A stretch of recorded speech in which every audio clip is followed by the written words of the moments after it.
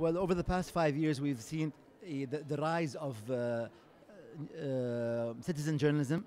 We've seen the rise of social media, news reports, independent websites. We've seen giant conglomerates try and adopt these journalists, in many cases integrate them, in many cases offering them jobs. The journalists who proved themselves on the ground were then absorbed into these giant conglomerates. We have seen what people have sometimes referred to as the Arab Spring being inspired by or being allowed to spread through the use of social media. So over the last 3-4 years especially, social media has grown to a great degree here in the Arab world.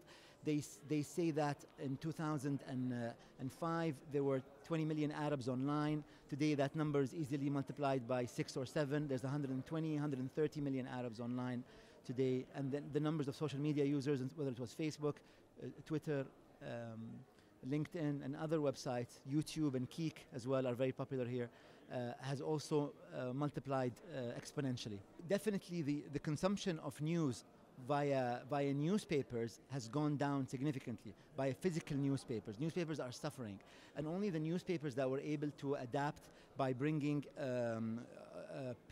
paywalls, these are the ones who might survive. But the newspapers that give out free content, they're just subsidizing the news for others.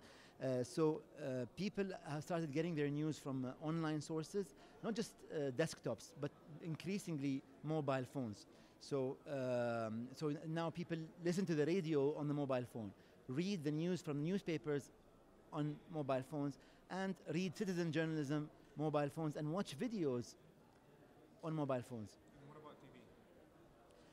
TV has definitely suffered. I think, from my own opinion, TV, and my own experience, TV has become a very a specific tool, a tool to watch certain shows, maybe a tool to watch a long documentary. But people increasingly watch the short news reports on mobile and on desktops. So you find them going on BBC or Al Jazeera, and they click on a news item, a report that's 3 or 4 minutes long. They can consume it on their mobile phone. But once you go into the medium and longer video reports and shows, sometimes movies or Hollywood shows, you find them going towards TV. We've had many cases where traditional news organizations relied on citizen journalism and on online social media, and they were proven wrong. In some cases, photos were fabricated. In some cases, people who said they were witnesses to events turned out they weren't even in that city or that country. So newspapers have suffered credibility-wise. The ones that apologized immediately are the ones who have saved themselves a little bit. But it just shows you how this is a two-edged sword, that you cannot be 100% sure. Usually, credibility can be judged on perhaps the quality, and not the number of followers, but the quality of followers. When you go to, if you visit a country like Morocco, or you go to a country like Tunisia, you see who follows that activist, who follows that reporter. If it is a bunch of unknown people, then you could probably assume that the credibility isn't that high. But if it is news organizations and news reporters and journalists, and maybe sometimes government officials, you could be a little bit more certain that this person checks her news before reporting it. Was it Bill Gates that said that there will only be several hundred computers ever in existence a long time ago? So it just shows you that you can't predict the future. You cannot predict what will happen. What you can tell is that this is a snowball effect. It's only going to get bigger and bigger.